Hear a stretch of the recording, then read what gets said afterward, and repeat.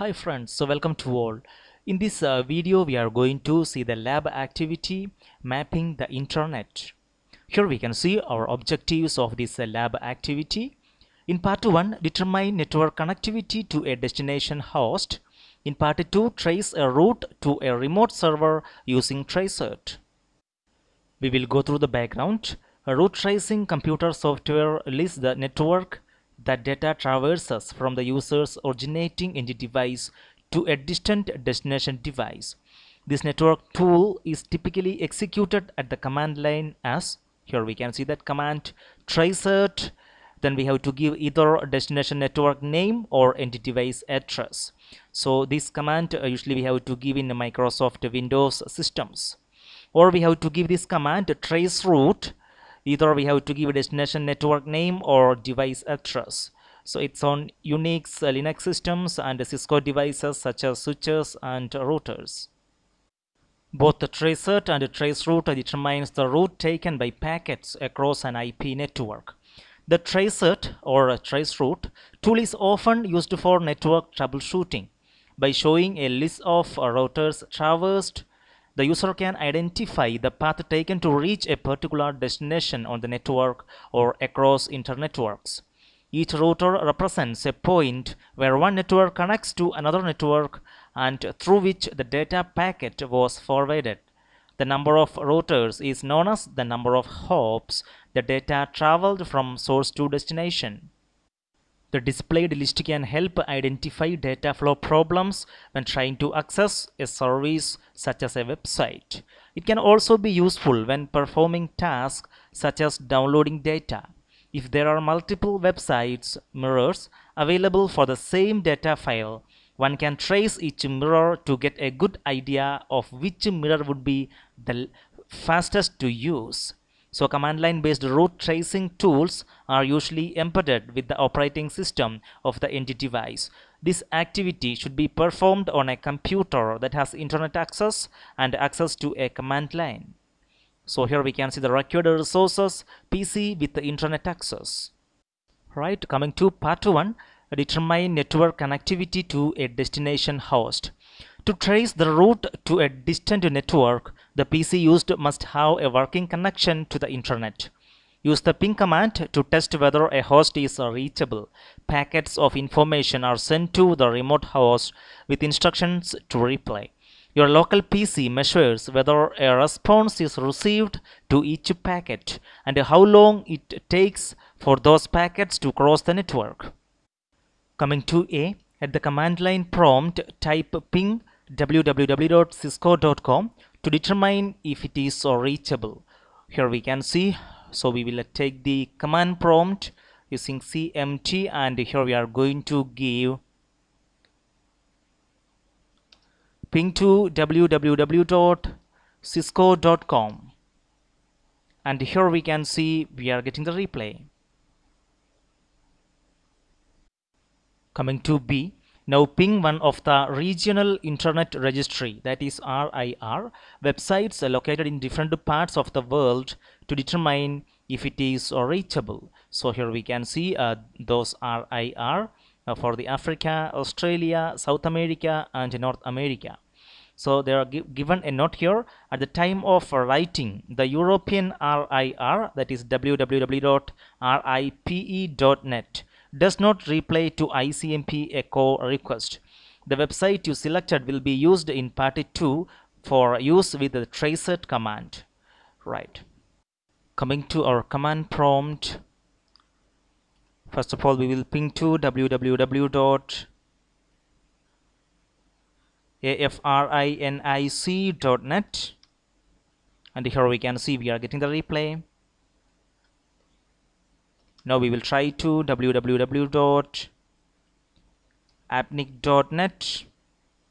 We are getting the reply. Now we will try to www.lacnic.net. Here we can see we are getting the reply. Also we will try to ping to www.arin.net. We are getting the reply. Also we will try to ping to this European RIR, that is www.ripe.net. ripe.net. Here we won't get the replay. Here we can see request timed out. Now we will come to part 2, trace a route to a remote server using tracert. After you determine if your chosen websites are reachable by using ping, we will use a tracer to determine the path to reach the remote server. It is helpful to look more closely at each network segment that is crossed. Each hop in the tracer results displays the routes that the packets take when traveling to the final destination. The PC sends 3 ICMP echo request packets to the remote host. Each router in the path decrements the time to leave, that is TTL, value by 1 before passing it on to the next system. When the decremented TTL value reaches 0, the router sends an ICMP time exceeded message back to the source with its IP address and the current time. When the final destination is reached, an ICMP echo replay is sent to the source host. For example, the source host sends 3 ICMP echo request packets to the first hop, that is 192.168.1.1, with the TTL value of 1. When the router 192.168.1.1 receives the echo request packets, it decrements the TTL value to 0. The router sends an ICMP time exceeded message back to the source. This process continues until the source host sends the last 3 ICMP echo request packets with TTL values of 8. Hop number 8 in the output below, which is the final destination. Here we can see that. After the ICMP echo request packets arrive at the final destination, the router responds to the source with ICMP echo replies. For hops 2 and 3, these IP addresses are private addresses. These routers are the typical setup for point of presence, that is POP, of ISP. The point of presence devices connect users to an ISP network. So here we can see these hops 2 and 3. They are private IP address. A web-based whois tool is found at, here we can see the URL, http://whois.domaintools.com. It is used to determine the domains traveled from the source to destination. Right. So coming to at the command line prompt, trace the route to www.cisco.com. Save the tracert output in a text file. Alternatively, you can redirect the output to a text file by using these symbols. So we are going to give this a tracert command, or we can save into a text. Well, coming to our command prompt, here we are going to give tracert www.cisco.com, and here we can see the result. Right. Now coming to B, the web-based tool at this URL http://whois.domaintools.com can be used to determine the owners of both the resulting IP address and domain names shown in the tracert tool output. Now perform a tracer to one of the RIR websites from part 1 and save the result. So here I am going to give the tracert to www.afrinic.net, and here we can see the result. Also here we can see the tracert to this www.lacnic.net. Now we will come to this website.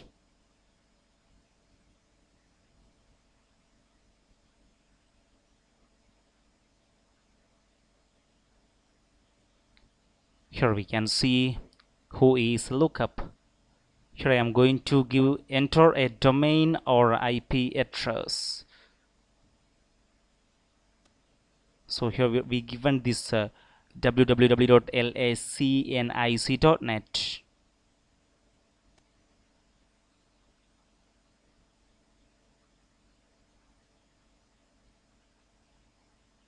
And here we can see who is the record for lacnic.net. Here we can see the details.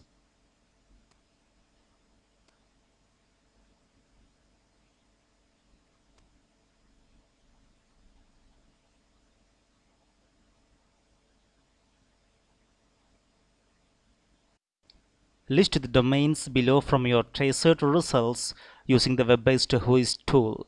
Anyway, here we can see some of the domains from this traced result, and here we can see the domain, right, and finally to lacnic.net. Next is compare the list of domains crossed to reach the final destinations. So in our traced, here we have seen different domains. So here we can see asianet.co.in, here we can see sgw.equinix.com, etc, etc, and finally we reach us to this lacnic.net. Coming to the final reflection question, what can affect traced results? Obviously a network outage or a firewalls blocking, right? So that's all in this lab activity, mapping the internet. Here we have seen how to ping to a destination network. Also we have seen how to use this traceroute command or traceroute command to trace a route to a remote server.